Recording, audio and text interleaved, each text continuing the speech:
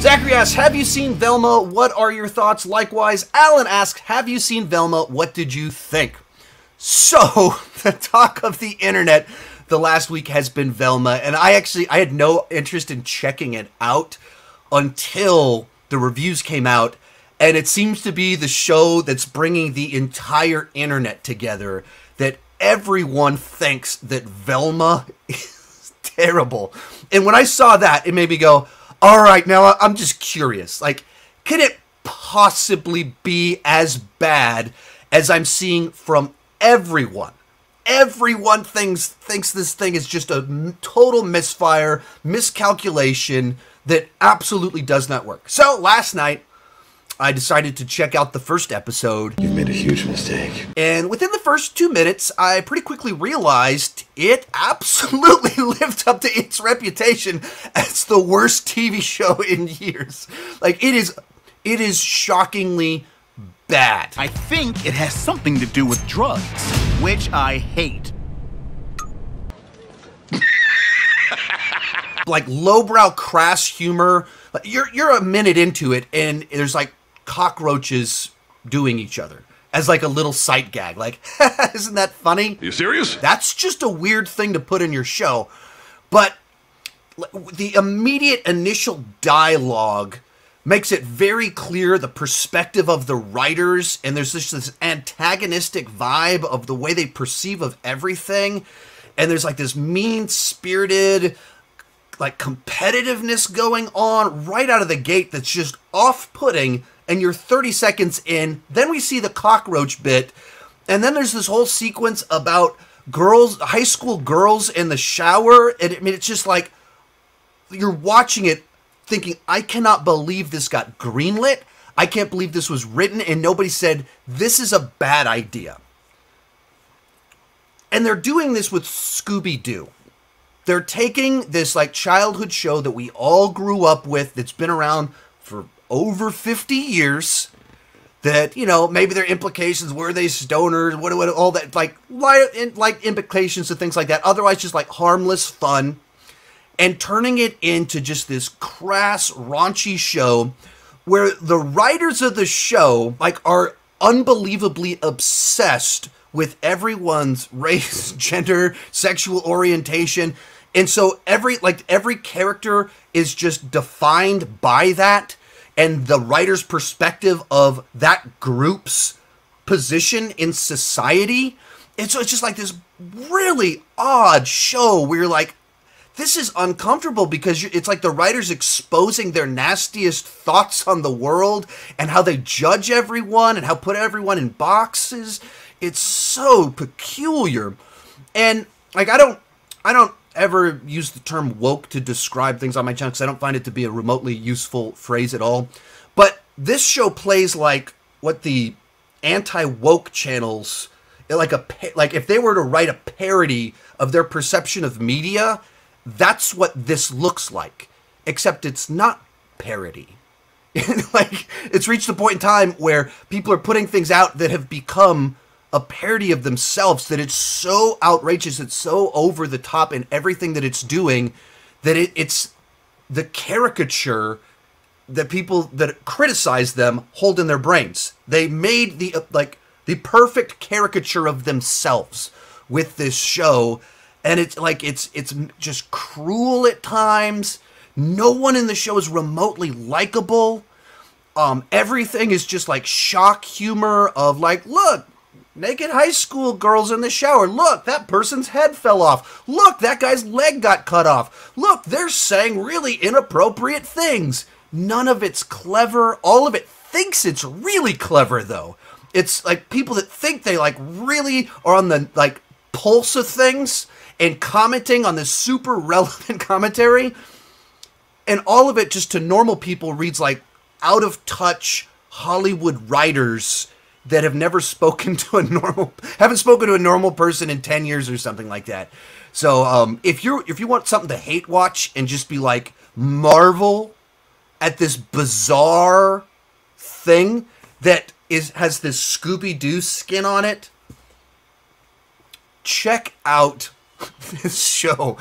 It is like, there's a joke in this where Fred because he's rich, therefore he's stupid, and he's privileged, and he's so privileged because he's rich that he doesn't know how to cut his food. I mean, it's like that level of social commentary. Well, rich people are privileged, therefore they're incompetent and stupid. That's the perspective of this show. That's the complexity of it all, and everything has that kind of like commentary on it. You know, when it talks about origin stories, it's like it's all about some handsome, privileged white man getting more power.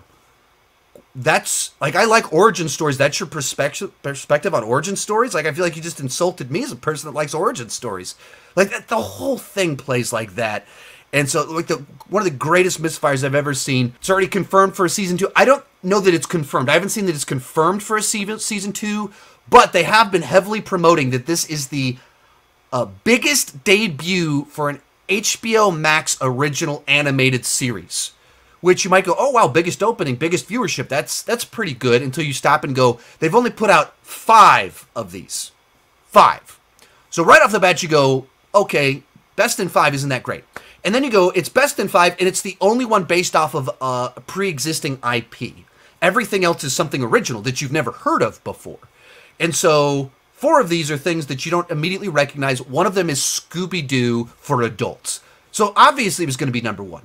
But more importantly, everyone's checking this out to hate watch it. I didn't watch this because I watched the trailers and went, that looks really good.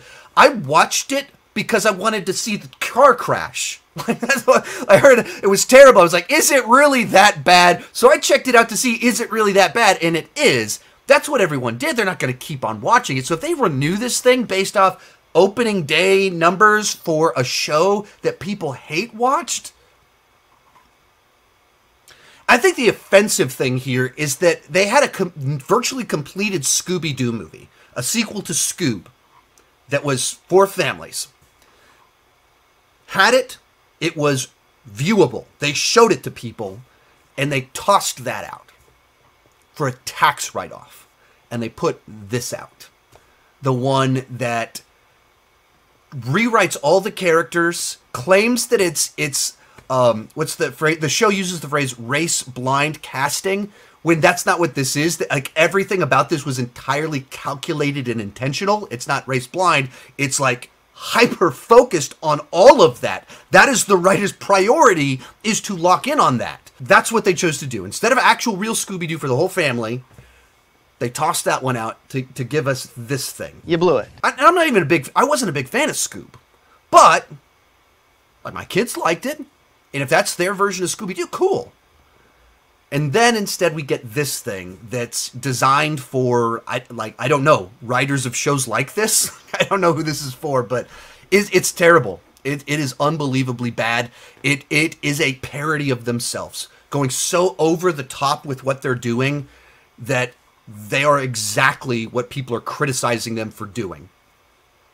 To the extent of, like, I'm watching it like, wow, I had my issues with She-Hulk, but wow, She-Hulk looks like Schindler's List compared to this. Like, wow, this is shockingly bad. Like, it was written by Mindy Kaling, stars Mindy Kaling, and it's like, now when we watch The Office, we'll be like, she's the person that created Velma. Can't believe Mindy Kaling, who created 3 successful comedy shows, has an excellent track record, made a show this bad. It's wild. It's bizarre. Like, it is really, really. Like, you're watching it, like, this would be bad no matter what. How, like, you feel like you get kind of angry because they put it on Scooby Doo, and you're, why are you desecrating Scooby Doo like this? And like, you're taking these characters that we like, and you're just humiliating them. You're making them narcissists. They're just jerks. All of them, you're treating them like terrible people. And it's weird because it's like you wanted to make a Scooby-Doo show, and this is the way you perceive of it or something like that, which apparently means you hate these characters. And you hate the audience of Scooby-Doo, because why on earth would you treat these characters like this and write them like this in such, in ways that put them in such bad lights and highlight like the worst traits that people have in the 21st century? That's what you've given all of them. Why would you do that? And that's what this show is. Like, all of it. Every character is just the absolute worst. And everywhere they go with it is just mean-spirited, cruel, base-level shock humor. Nothing about it was redeemable. So, yeah, it's great. You should check it out.